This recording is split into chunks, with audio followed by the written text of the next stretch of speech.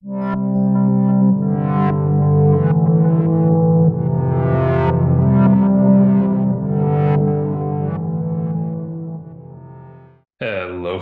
I'm Bretton, one of our MCAT tutors here at Inspira Advantage, where we help students get accepted into medical school and other professional programs. And welcome to another episode of MCAT Bites. Today, we are diving into the fascinating world of optics and focusing on lenses. Lenses are an integral part in both physics and medicine, from microscopes and ophthalmology to imaging techniques. Understanding how lenses manipulate light to form images is crucial for the MCAT and your future medical career. So let's clear up the concepts of real and virtual image, as well as how different lenses behave. Before we get into lenses, let's cover some basics. Light, a form of electromagnetic radiation, can behave as both a wave and a particle. It has a speed of approximately 3 times 10 to the 8 meters per second in a vacuum, and it's basically the same in air. The energy of light is given by E equals h times f, where h is Planck's constant and f is the frequency of light, and that would make E energy. In optics, we mainly consider light as a wave, particularly for phenomena like inferences, like interference and refraction. Lenses are curved optical devices that refract or bend light. They're characterized by their shape and the way they converge or diverge light.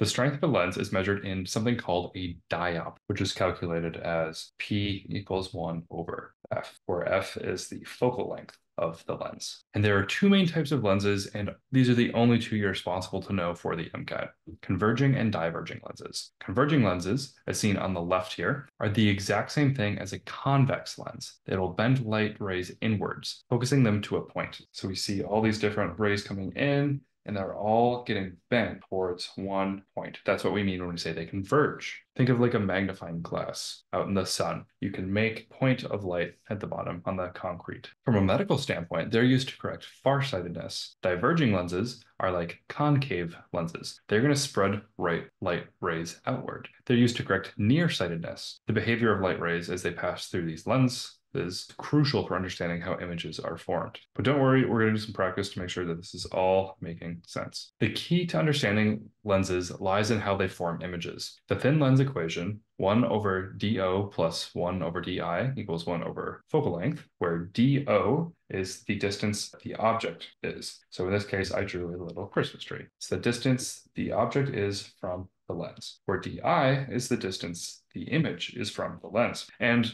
I didn't draw the Christmas tree upside down just to be quirky. This is literally what is going to happen with a convex lens. But it won't always happen with a convex lens. It depends on where it is with relation to these focal points, as we'll see in just a moment. Converging lenses are tricky because they can produce both real and virtual images, while diverging lenses only produce virtual images. This is something you will want in your Anki cards 100%. So what is a real image? A real image is formed when light rays actually converge, while a virtual image only appears where rays only seem to diverge from. So what a weird definition. Let me draw out what's happening. In the example above, we can figure this out by drawing a line from the tip of our tree with a 0-degree inflection to lens. Then we draw another line going from there through the focal point. That's one line. And now we need a second line to figure out where things are converging. And for convex lenses, that is right through the center. So we draw that straight on through, and now we can see where our tree is. And because we have literal light all converging, we'd say this is a real image, but it's upside down. So we would call this a real inverted image. So what would a virtual image look like then? Well, this picture, there's a lot going on. So let's focus on just one thing at a time. Let's focus on the top here with these red lines. So this is a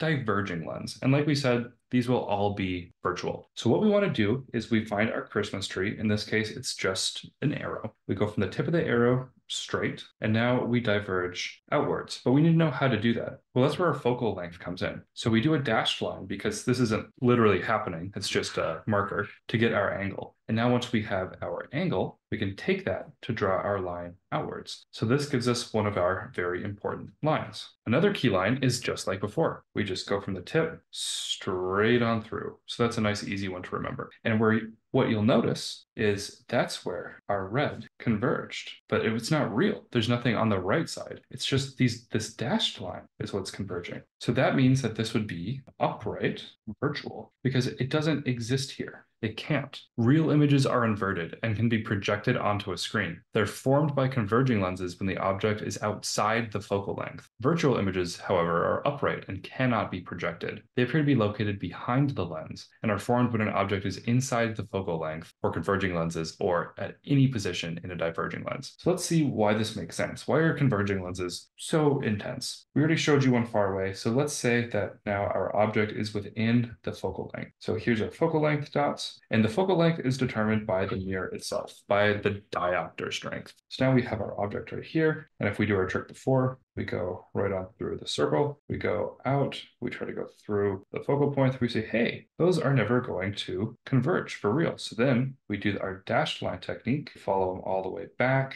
we say, oh, okay, so we use dashed lines, it's got to be a virtual image. And we see that the arrow is pointing up still, so we would call this an upright virtual image. If you want some more practice with this, I highly recommend pausing the video and just kind of think through logically all of these examples here. It's a really great resource. And if you're studying on your computer right now, this would be a great screenshot today to take to make into some Anki cards. But now I'm going to make you do a little bit of practice here. A convex lens has a focal length of 10 centimeters. An object is placed 30 centimeters from the lens. Convex lens has a focal length of 10 centimeters. An object is placed 30 centimeters from the lens. Where is the image formed? And is it real or virtual? Take a few moments and try and draw this out. It's really helpful to draw it. Let's see here. First, I'm going to draw a straight line. I can do better than that. So I'm going to draw an even better straight line. Now I'm going to draw my mirror. And I know it's convex, so I'm going to represent it as such. You know, our focal length is 10 centimeters. So let's say this is 10 centimeters out.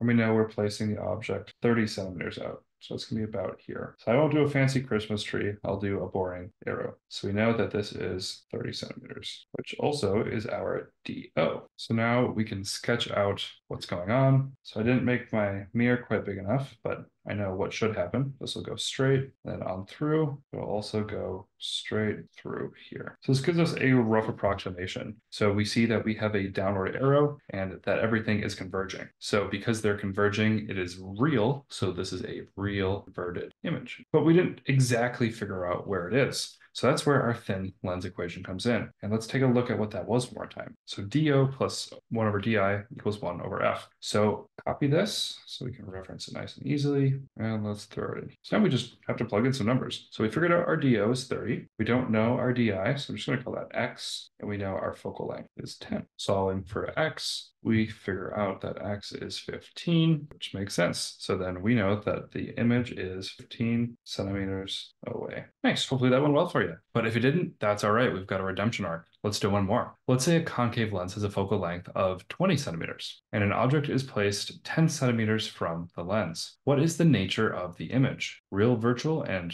what's the distance? And remember, this is a concave lens, not a convex lens. So just like before, we're going to draw a straight line. Starts nice and easy. I'm going to put my lens kind of in the middle, but this is a concave lens, which is a diverging lens. So hopefully you caught that. I'm going to do my best to draw a diverging lens there. Diverging will make things go away. So immediately we can say this is a virtual image. Don't need to do anything else to figure that one out because we have memorized it's virtual, but we'll prove it just in case. So let's say our focal length is here. This is 20 centimeters. And the object is going to be halfway then at 10 centimeters. And let's assume that our object is right side up. So if we want to kind of visualize what's going on, we can draw out our light rays. Let's do the easy one first.